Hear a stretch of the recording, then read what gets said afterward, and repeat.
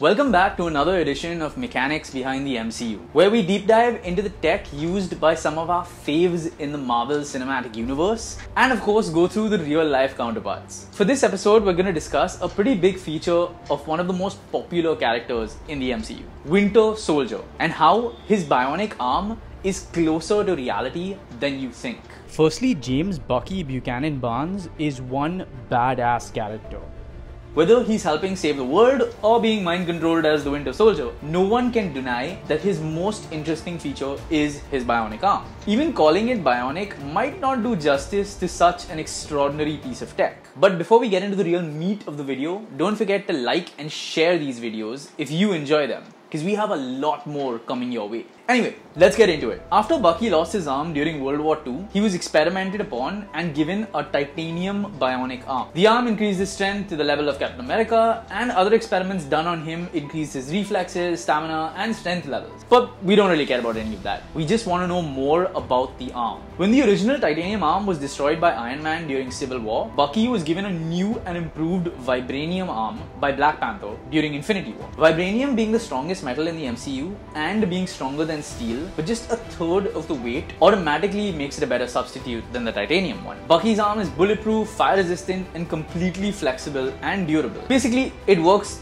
just like any other part of his body because, well, comic books. But do we have any real life scientific bionic arm that could compare? There have been several enhancements to help war veterans who've lost their limbs during combat and others who've lost their limbs to disease or accidents. A lot of the new advances and progress is due to 3D printing. One of the most promising ones was created by a Bristol-based startup called Open Bionics. Their literal tagline is to make people who have disabilities feel like superheroes. Their bionic arm is the first medically certified 3D printed bionic arm, aptly called the Hero Arm. It has 4 motors which control all 4 fingers and the thumb and allows the user to grip things as if using a normal arm. It works by picking up responses to the user's muscles. There are small sensors inside the sockets that detect a small voltage when the muscles are flexed. Here's how it works. The first thing that happens is that a prosthetist will get a model of their arm, which could be physical or digital from a 3D scan. We feed that into our software algorithms to create the bespoke hero arm for that individual person. And we then export the files for the 3D printers, 3D print them, and then we assemble everything together into that person's hero arm.